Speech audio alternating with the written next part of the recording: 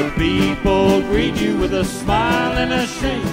Glory, hallelujah, oh, what a place.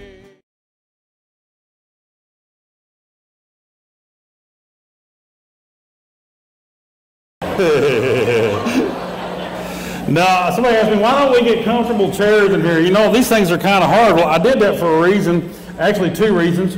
One is that they're multi-purpose here. You can come back in here and eat, and you can spill stuff on that chair, and we can wipe it down. Yeah? The second thing is, if you get too comfortable, I know you'll go to sleep. No sleeping, all right? No sleeping. So I appreciate it. We are studying the book of Daniel. If this is your first time here, this is an interesting book, isn't it? Amen? I tell you what, and I said last week that I needed to divide it up into 2 portions because we're in Daniel chapter 2, and Daniel chapter 2 is full of all kinds of good stuff. But it's full of so much stuff that we had to divide it into 2 parts. A character building part and a prophecy part. How many of you were here last week?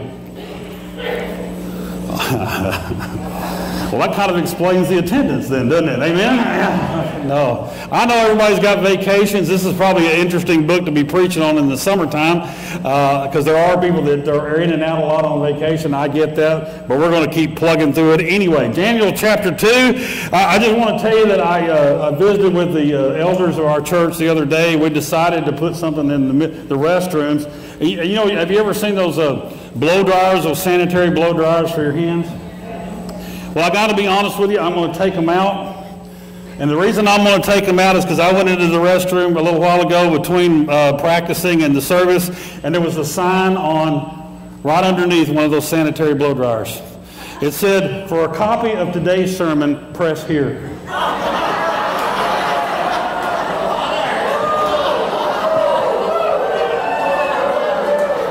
Just hurt my feelings. I'm telling you all, just hurt my feelings, something awful.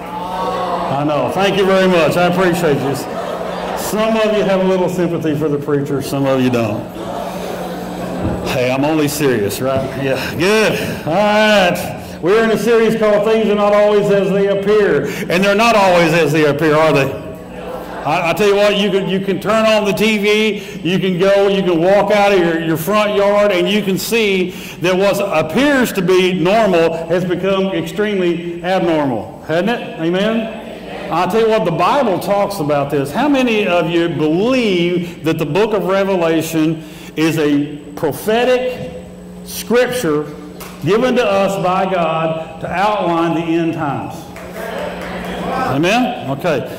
If you don't, you will by today, I hope. Okay? Now, I'm not preaching on the book of Revelation, but I do want to tell you that what we're talking about this morning is going to set up that book. If you don't believe that book, you may have a little bit of a hard time today. Okay? But I hope that we can kind of clear your mind about some of this. I do also want to say real quickly that lots of times, if you've come to Cowboy Church before, lots of times we come in here, we have a big time, we have a lot of fun, we believe in, and I tell you what, praising God, and we do that by clapping, saying amen, and we'll even laugh on occasion around here, amen? Because we believe that worshiping God ought to be a joyous thing. This series right here, you know, for all practical purposes, may have taken some of the laughter out of Scripture because it's something that is very serious. And I think it's time to preach on this with you guys. You know, I don't always preach real deep stuff, but I think that we have grown as a church body and spiritually grown enough that we need to hear some tough stuff. Amen? Yeah, so here's what I'm going to ask you to do. Pay close attention today. If you can, please do that. If you need to stretch for a moment, you can stretch for a moment. But I don't want you to lose your place in this, otherwise you're liable to be confused when we get done today, okay? Can you do that? Amen? All right, good. Last week or 2 weeks ago, we talked about the word what? Anybody remember? Resolve. Very good. Somebody was listening. Steve, thank you, bud. Appreciate that. You're on my Christmas card list, buddy. Yeah, we did. We talked about resolve. Remember, we had the little carpet cleaner thing out. And we said, you know what, we got to resolve to be more like Christ. Amen? Now, I'm going to tell you something real quickly. Go back and talk about this for a second. If you don't resolve to do that, you're going to have a very difficult time with what is fixing to happen in the book of Daniel. Amen? Because if you've not resolved yourself to be like Christ, that when the prophetic time, when all this comes to happen, the book of Revelation comes to happen, you're going to have a very difficult time in being Christ-like or God-like or being one of the chosen people if you can't come to grips with resolving to walk today like Christ. Amen? Okay, good. Now, I'm going to tell you what I believe. I believe it's never been more important for you and I as believers in Jesus Christ. And if you're not a believer today, let me just tell you, that's okay. That's all right. You just sit back, you relax. I'm not going to poke fingers at you or push fingers at you or anything like that. I just want you to relax, and I want you to absorb what we're talking about today. Okay? Then I'll give you something to think about when we get done. But if you're a believer in Jesus Christ, there is a standard of living that goes along with that. Amen? I'll tell you what, and that standard is, if we don't live that standard, how in the world are people around us even going to begin to understand what Christ is like, much less Christ is coming back? Amen? Now, maybe I should ask that question. Do you believe Christ is coming back? All right, now, good, that's about half of us. That's all right. Because my question by the end of the day is, where are the other half of you going to be? Okay? I want you to think about that. That's all right. Because it's a good question to ask. I'd rather ask it now than ask it after Christ has come back, though. Amen? Amen. Good. All right. Last week I told you that Daniel chapter 2 was again full of so much stuff. And we're going to start with verse 24. Now, I know the guys have got all the scripture up here, and I'm fixing to throw them for a loop. Okay? Adam, I'm fixing to throw you for a loop. I'm going to tell you about all the scripture from 24 to 49, I think is what it is today, but we're not going to read all that, okay? Because I think you'll pass out and you'll check out before I get done with reading the scripture today, okay? And I don't want you to do that. So I'm going to ask if you'll stand, and we're going to start with verse 36. All right? Verse 36 is where we're going to start in Daniel chapter 2. If you have your Bible, if you would turn with us, I'd appreciate that. I want to encourage you to bring your Bible with you. It's great to look up on the screen. These guys do an awesome job. But here's the reason I want you to bring the Word. Because when you sit down, there are some things in your Bible I want you to mark and remember. Okay? Now, we're not going to let you mark it up here on our screen. All right? We kind of like it the way it is. But you can mark it in your Word. So let me encourage you to bring your Bible with you if you would. Starting with verse 36, this was the dream, and now we will interpret it to the king. Your majesty, you are the King of kings. The God of heaven has given you dominion and power and might and glory. In your hands he has placed all mankind and the beasts of the field and the birds of the sky. Wherever they live, he has made you ruler over them. You are the head of gold. After you, another kingdom will arise, inferior to yours. Next, a third kingdom, one of bronze, will rule over the whole earth. Finally, there will be a fourth kingdom, strong as iron. For iron breaks and smashes everything. And as iron breaks things to pieces, so it will crush and break all others. Just as you saw that the feet and toes were partly of baked clay and partly of iron, so this will be a divided kingdom. Yet it will have some of the strength of iron in it. Even as you saw iron mixed with clay. As the toes were partly iron and partly clay, so the kingdom will be partly strong and partly brittle. And just as you saw the iron mixed with baked clay, so the people will be a mixture and will not remain united, any more than iron mixes with clay. In the time of those kings, the God of heaven will set up a kingdom that will never be destroyed, nor will it be left to another people. It will crush all those kingdoms and bring them to an end, but it will itself endure forever. This is the meaning of the vision of the rock cut out of the mountain, but not by human hands. A rock that broke the iron, the bronze, the clay, the silver, and gold to pieces. The great God has shown the king what will take place in the future. The dream is true, and its interpretation is trustworthy. Then King Nebuchadnezzar fell prostrate before Daniel and paid him honor and ordered that an offering and incense be presented to him. The king said to Daniel, surely your God is the God of gods and the Lord of kings and the revealer of mysteries, for you were able to reveal this mystery. Now verse 48. Then the king placed Daniel in a high position and lavished many gifts on him. He made him ruler over the entire province of Babylon and placed him in charge of all of its wise men. Let's go to the Lord in prayer. Father, thank you again, Father, for this time today, Father. And this is difficult information. It's tough information. But Father, I just pray that you would open our hearts and our minds and our spirits today to discover what it is that you want us to know out of this second part of Daniel. Father, I believe that you are coming back. I believe that you are the King of Kings and you are the Lord of Lords. And I believe, Father, that it doesn't matter who seems to be in charge in this world today. Father, you are going to rule and you are going to reign. And Father, today we just offer up our hope, our encouragement, and our spirit to you as we study prophecy this morning. In Jesus Christ's name I pray. Amen. Thank you. You may be seated.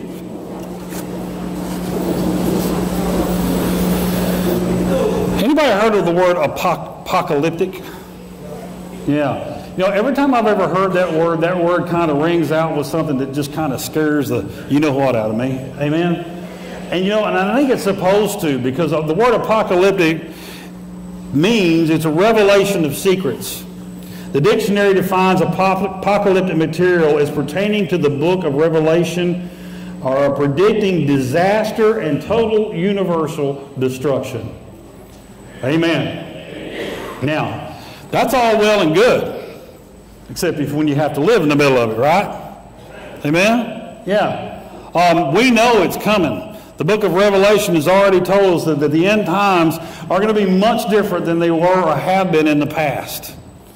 Many have tried to predict the end of the world.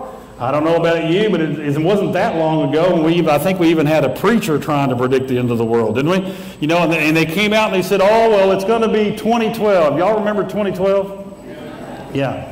I mean, everybody was just so sure that 2012 was the year that everything was just going to come to an end. And the reason they thought this is because many scientists, many people that were a lot more brilliant than I am, had come up with this idea that the Mayan calendar was coming to an end, right? Y'all remember that? Yeah. And a lot of scientists were buying into this Mayan calendar philosophy and saying, you know what, based on what we see climatically, income-wise, financially, the difference between the growing differences between the rich and the poor, earthquakes, famine, stuff like that. We believe as scientists that if we don't change something, that in 100 years, the world will cease to exist the way it is right now. Y'all remember hearing that? Okay. If you didn't, trust me, they did. One Harvard guy personally said, and I'm going to find my notes so I can make sure that I can read this the way he wrote it. Could our society actually be headed for collapse? According to many of the world's top scientists, the answer is yes. Unless we take immediate action, scientists say that extreme climate changes coupled with famine, disease, spreading of a gap between rich and the poor have the potential to produce a post-apocalyptic world in less than 100 years. And this Harvard University professor stated, we cannot continue going down the same path. If we continue to do business as usual, we will see more floods, more droughts, more heat waves, more wildfires, more ice melting, more rising sea levels. As scientists, we believe that this can and will occur.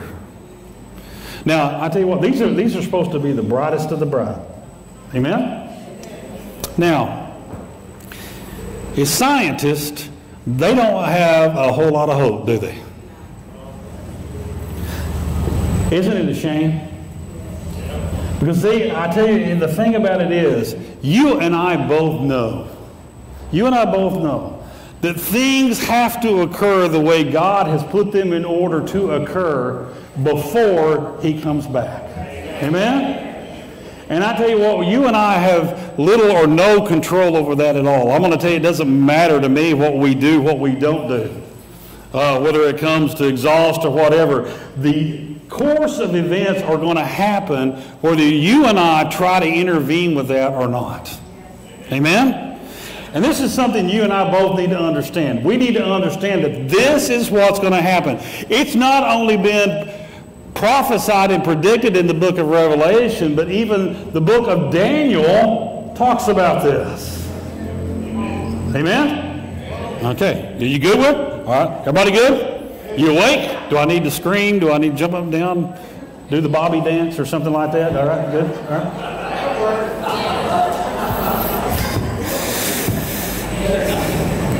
I tell you what, I am so glad that I've read the last chapter of the Bible. Boy, am I glad. Because if I hadn't read the book of Revelation, at least gone over the book of Revelation, this right here would be enough to bother me uncontrollably. As a matter of fact, I think I would probably be looking for a new place to hide. I don't know. The Bible even talks about that. There'll be people hiding under rocks, but you won't be able to escape. But I still think that many are worried about this. They're building up food supplies. They're figuring out, what are we going to do in some kind of apocalyptic event? Well, there's got to be some place we can go. There's got to be some place we can get away from it. And I want to tell you, folks, that the only place that you're going to be able to escape what's going on now is the resurrection of Jesus Christ. That's it. Amen? That's it. Turn, if you got your Bible in front of you, I didn't ask the guys to put this up here, so I'm going to make you look this one up. John chapter 14, verse 29. John chapter 14, verse 29. And I'm going to move quickly because I got a little bit to cover here. So you look that up and then mark it. I have told you now before it happens, so that when it does happen, you will believe. I have told you this before it happens. Now, I agree that I think a lot of our stuff that's going on in this world today is setting the platform for the second coming of Christ.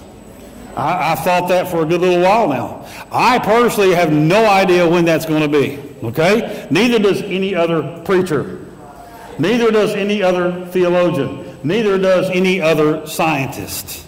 Okay? Let's be clear about that. But the Bible does give us some description of some things that says, you know what, this is going to begin to occur before Christ comes back. And I'm not a dummy, you're not a dummy. We got eyes, we got a brain, and we got ears, and we can see, and we can hear. And I got to tell you, because I think you'd agree with me, a lot of this stuff is going on now. Amen? Yeah. So it's not hard to see that. But God has already said in His Word, I told you before it happens. There's a reason I told you this. I'm not trying to hide anything from you. I just want you to know this is what's coming. It's coming, folks. So I've told you so that when it does happen, you'll believe. Believe what? Believe what? Well, we'll talk about that here in a minute. Predictive prophecy always points, and I want you to write this down on your handout, okay? Because I know a lot of you have studied prophecy, you looked at prophecy, a lot of you have questions about prophecy. A lot of people have gotten it more wrong than right. Amen. Just the way it is. But I want to tell you something. Look at this, write it down. Predictive prophecy, like Daniel, always, and capitalize the word always points towards Jesus Christ. It always does. Okay? If it points towards anything else other than Him, it is incorrect. Listen to me. If it points to anything other than Christ, you need to run, shut the book, quit reading, quit listening. It's wrong. Okay. All right, good. So we're all on the same page. Good. So as we discuss Daniel chapter 2 and the prophecy in this book, I'm praying that this scripture will build your faith. But I'm also praying that this scripture will point you to the Savior. Amen? All right, good. Matthew chapter 24, verse 15. Look at this one. Matthew chapter 24, verse 15. This is extremely important for our topic today. All right? We talked about this in Bible study a little bit the other day, which, by the way, while you're looking that up, let me re-emphasize one thing. We talk about this stuff in great detail in Bible study on Wednesday night at 6:30. All right? I just want you to know that. If you are walking out of here scratching your head going, I don't get it, that's fine. Come Wednesday night, we'll talk about it. Amen? Okay, good, because there's a lot of details I don't have. The elders only give me so long to preach here, so I have to kind of hurry. All right? But Wednesday night, I got all the time in the world. Amen? So we talk. I'm just kidding. They don't really do that, but well, some of them do. But anyway, Matthew chapter 24, verse 15. Let's look at this. So when you see standing in the holy place the abomination that causes desolation, spoken of through the prophet Daniel, and this is what I want you to underline: let the reader understand. Okay? Now, here's what this means. This is Jesus talking. You need to understand this. Jesus is saying, when you see this, when you read about Daniel, when you read about the prophecy of Daniel, I want you to understand something. This guy is for real. He's pointing towards me. What he says is true. You can take it and you can bank on it. That's what it's saying right here, all right? He's referencing Daniel. He's saying, yeah, I know. Daniel said that. We gave him the authority to say that. And it's true. You need to believe that. Now, I'm going to tell you, before we get into this prophecy this morning, this is what you and I need to understand. That's a pretty doggone good recommendation. Right? I mean, if you were looking for some authority, or if you were writing a book and you wanted somebody to be an authority that says, I want to recommend this book, getting Jesus Christ, the Son of God, to do that is about the best recommendation you're ever going to get. And Jesus says Daniel is trustworthy. You can believe this. All right? Are we all good? All right. Now, given our restraints and time, I want to start one thing. Verse 26. The king asked Daniel, also called Belshazzar, are you able to tell me what I saw in my dream and interpret it? Now, 27 says, Daniel replied, no wise man, enchanter, magician, or diviner can explain to the king the mystery he has asked about. But there is a God in heaven who reveals mysteries. You need to underline that a couple of times, okay? Now remember, I said this all points back to Christ. Amen? Even Daniel, even though he didn't recognize maybe Christ, he recognized the authority in God. Now, how many times do you and I try to go do things, and when it goes really well, we want to take the credit? We want to take the credit. Oh, sure. You know, and I've heard this 1,000 times. I've probably even done this before. Oh, sure, we're going to give God the glory, but deep in our heart, we really don't want to do that because we're thinking, well, I'm the one that did that. I did that. You know, yeah, God did it through me, but me. And Daniel's saying here, O king, you need to understand something. Right off the bat, you need to understand it is not on my authority or my knowledge or anything about me that I am fixing to tell you about this dream. You need to understand it is the King of Kings, it is the Lord of Lords, it is God himself who has given us the answer to the king's dream. Amen? Just like this morning. I'm not smart enough to preach on all this. I'm not. Trust me. My wife will tell you. Okay? But I'm not smart enough to do all that. But I tell you what, I have been praying about this. I have been studying this. And I tell you what, I believe God has brought about a revelation of Daniel chapter 2 to us this morning. Amen? You believe that? Okay, if you don't, you're in the wrong church. All right? Amen. Okay. All right, good. This is an unusual dream. Nebuchadnezzar's dreamed of a metal man. Interesting, huh? Yeah, we thought we were the first one to have a comic book called Metal Man, but we're not. And it was composed of 4 metals. The head was of gold, its chest and arms of silver, its belly and thighs of brass, and its feet partly of iron and partly of clay. Now, I put up something here that I want you to take a look at. It should be up there, Adam. It should be a picture of this. Is it not there? Well, this is not good. All right. Maybe not. Okay. Well, anyway. You have to paint this picture. I did have a picture. I thought Clinton had it up there, but maybe he forgot to put it up there. But anyway, I just want you to kind of draw a figurine. Okay? Well, why have you draw it? Draw a figurine on your paper. Just kind of looks like a god or whatever you want to draw your little god as. Okay? By the way, that's small g. Right? Small g, not big G. Small g. All right? And I want you to make his head of gold. And his arms and of silver, and his belly and thighs of brass. And then what else? And his feet of iron and partly clay, right? Amen? Okay, good. Now, imagine Nebuchadnezzar, he's dreaming, he's gazing upon this image. And he's seeing this, he's thinking, why in the world am I being privy of seeing something like this? And so he wakes up. We said this last week. I imagine he woke straight up in bed, a terrible sweat, going, what in the world does this mean? So he asked Daniel, Daniel, can you interpret this? The very first thing Daniel does before he says a word is he acknowledges God for who he is, and then the Bible says he went and he prayed. Amen? Y'all remember reading that? Good. Let's pray. Father, just like Daniel today, Father, we're coming to you asking you to reveal in our hearts and our minds, Father, the Scripture in Daniel chapter 2. Father, we realize that we're unworthy. We realize that we do not have the knowledge to completely understand your works, especially your works that are to come. But Father, you've given us a glimpse into this today in Daniel chapter 2. So I just pray that you would speak mightily today, Father, as we look at what this means. Father, thank you for giving us wisdom. In Jesus Christ's name we pray. Amen. Thank you. Good.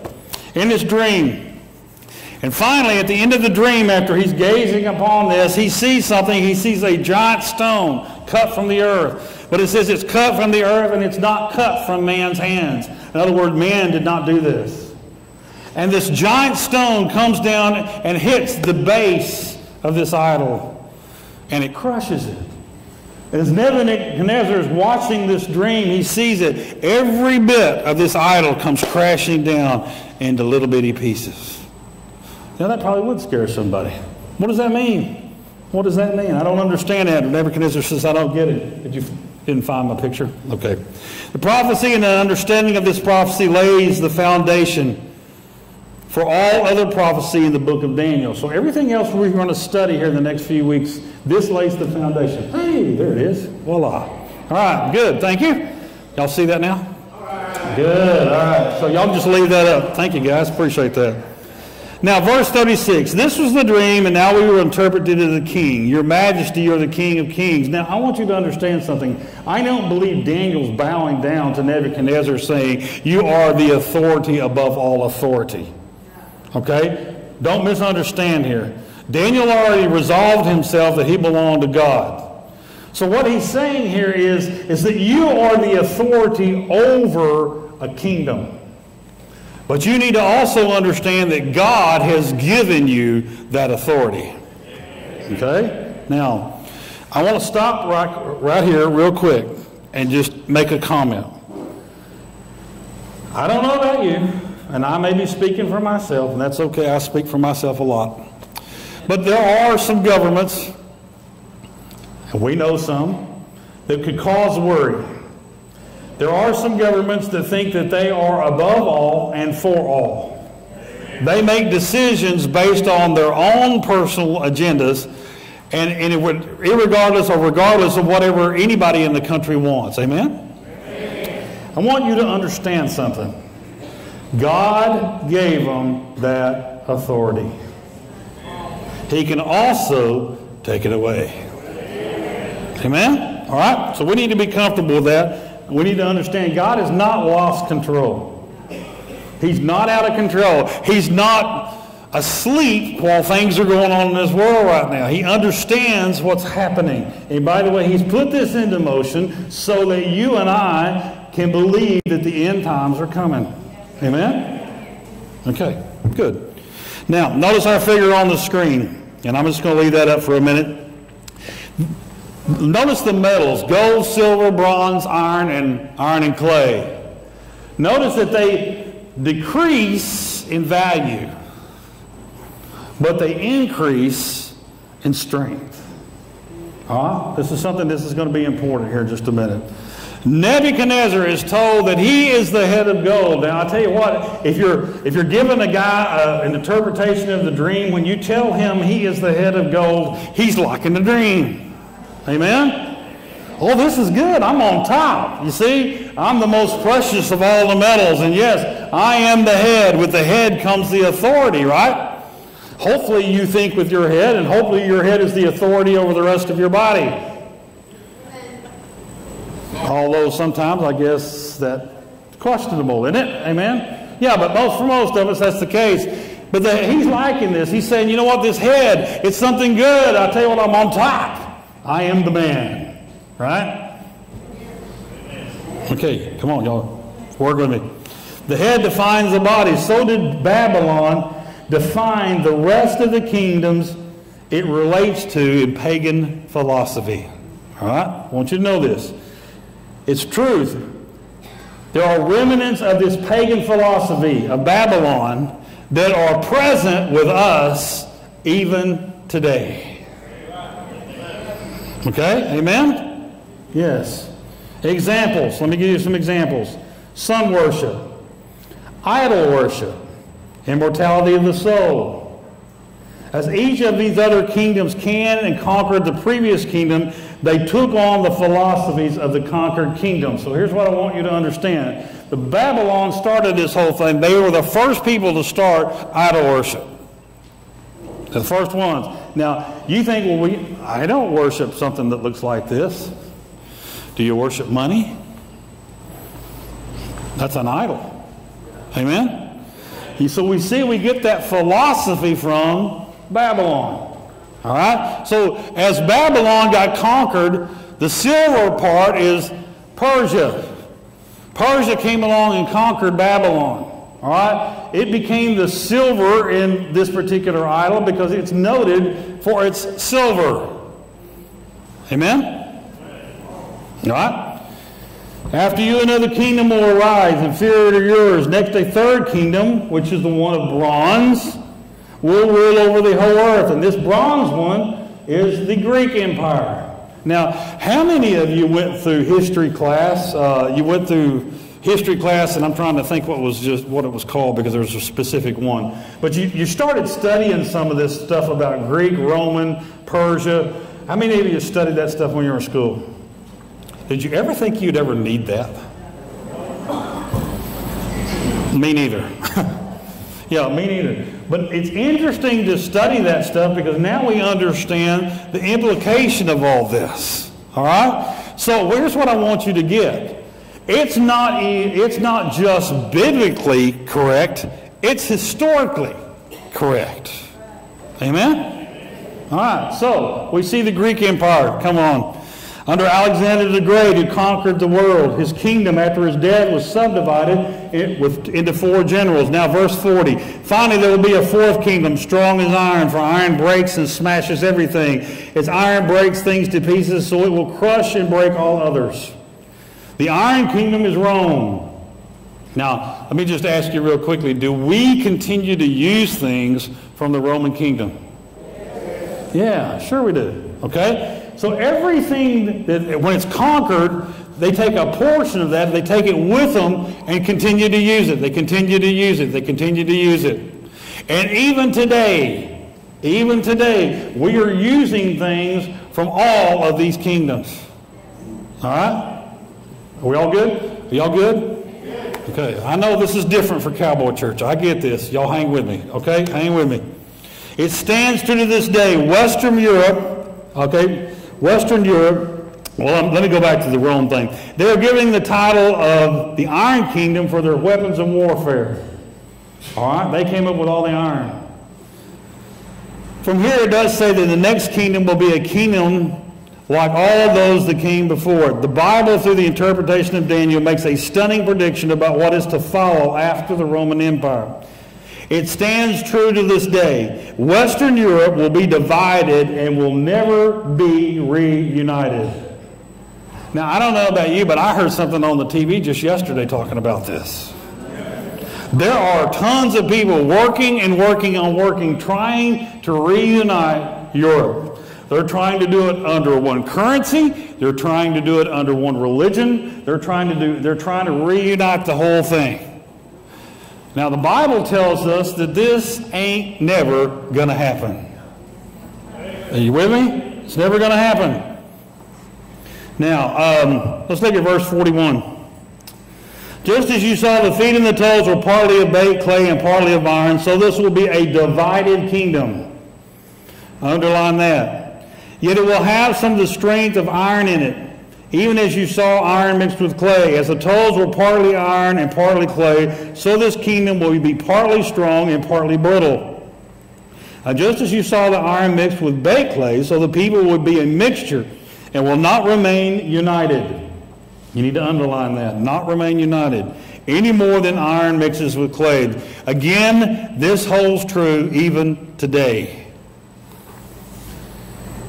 The kingdom of Rome was divided into 10 different tribes. You ready? The Germans. There were 2 tribes that became French. The Italians, the English, the Portuguese, and the Spanish. And there were 3 tribes that became extinct altogether. You with me? There's 10. All right, good. Many leaders like Napoleon and even Hitler, all right, you know, you're familiar with both of those names, have tried to reunite Europe. Their intention, again, was one language, one currency, and one government. Now, here, this is interesting. I looked this up too. Napoleon said the following. Now, this is Napoleon. How many of you know about Napoleon? You good? Okay, good. Pretty bad dude, right? All right. This was a quote from Napoleon. Napoleon was quoted after the Battle of Waterloo as saying, "God Almighty has been too much for me." God Almighty has been too much for me. Imagine that. Imagine that. Here's one of the most heathenistic, power-hungry people that even history's even ever talked about. And he says, you know what? Even in all my attempt to be the super person I wanted to be, God has been too much for me. Amen. Now, I'm not a betting man, but I'm going to ask you a question. All right? Now, here comes the fun part. You can set your Bibles down for just a minute. Leave them open. Set them down. All right? I'm going to give you a story, and I'm going to ask you to participate. Okay?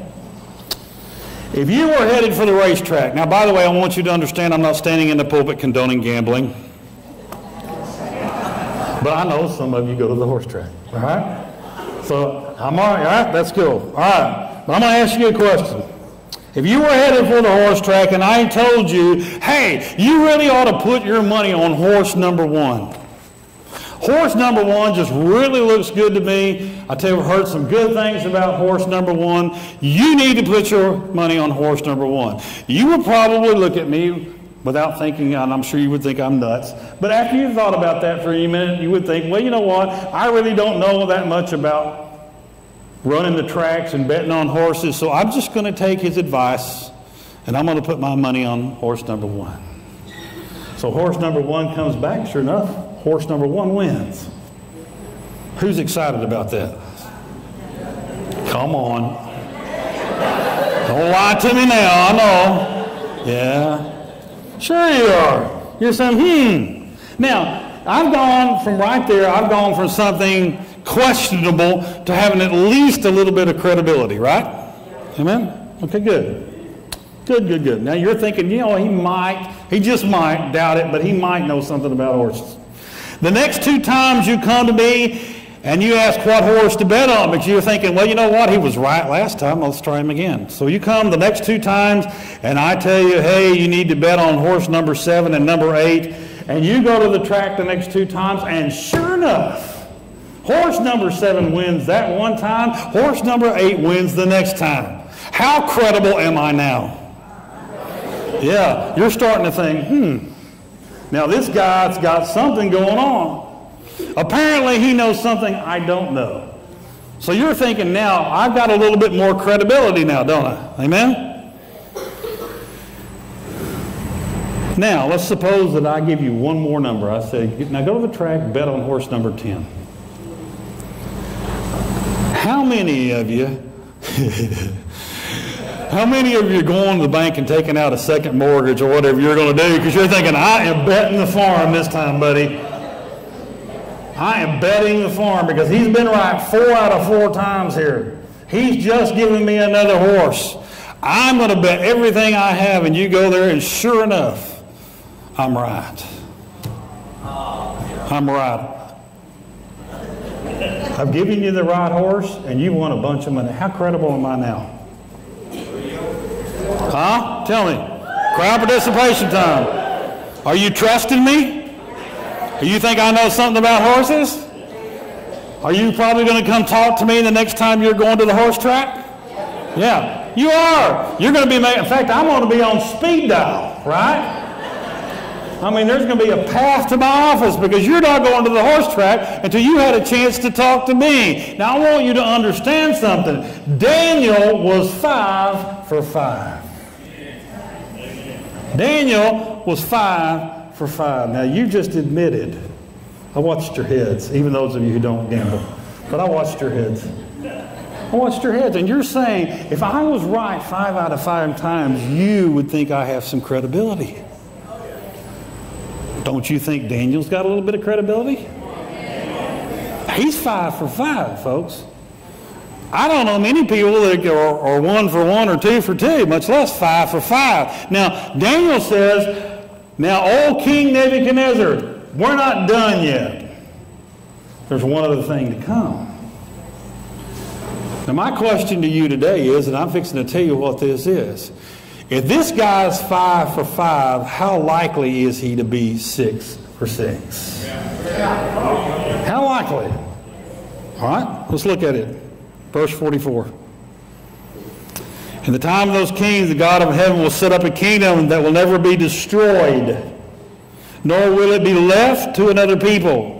It will crush all those kingdoms and bring them to an end, but it will itself endure forever. This is the meaning of the vision of the rock cut out of the mountain, but not by human hands. A rock that broke the iron, the bronze, the clay, the silver, and gold to pieces. The great God has shown the king what will take place in the future. The dream is true, and its interpretation is what? Trustworthy. Yeah. In other words, Daniel's telling Nebuchadnezzar, you can take what I'm saying to the bank. Not because of me, but because God has revealed this to me and to you. You can take it to the bank. This had such an impact on Nebuchadnezzar that we read in verse 46. Then Nebuchadnezzar fell prostrate before Daniel and paid him honor and ordered that an offering and incense be presented to him. The king said to Daniel, surely your God, underline that for me, would you please? Surely your God, capital G. Surely your God, capital G, is the God of gods, and the Lord of kings, and the revealer of mysteries. For you were able to reveal this mystery. Surely your God is Big G. Now, isn't this interesting? It's the same thing Napoleon realized. And I think every major emperor, whatever, that's tried to conquer the world has come up against something that's bigger and greater than he is.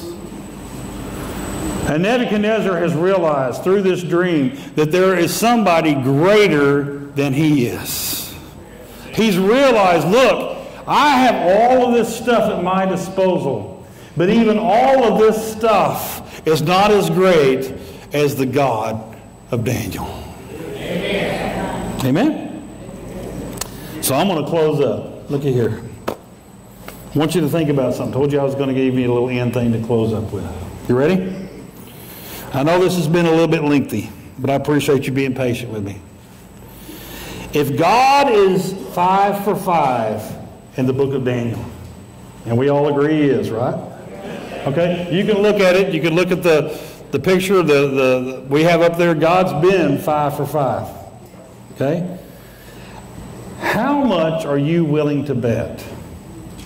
How much are you personally willing to bet that he may be wrong on number 6? Is it worth your life? Think about it for a minute. If he's 5 for 5, is it worth your life to assume he could be wrong about number 6? It's not worth mine. It's not worth mine, because I'm telling you, if a God like that can be right 5 for 5, he's going to be right 6 for 6. There's just no doubt about that. Amen? The only way to heaven when the 6 for 6 occurs, and it will. Book of Revelation says it's coming. Daniel says it's coming. So I want you to understand something. 6 for 6 will occur. You got that? It's going to happen. The only way to heaven, and listen very closely, if you've tuned me out the whole rest of the time, I'm fine with that, but hear me now, okay? And I'm going to shut down. The only way you and I are going to get to heaven and escape or be privy to what God is doing in the end times as far as being with Him when the rapture occurs is by knowing His Son, Jesus Christ. Period. End of story.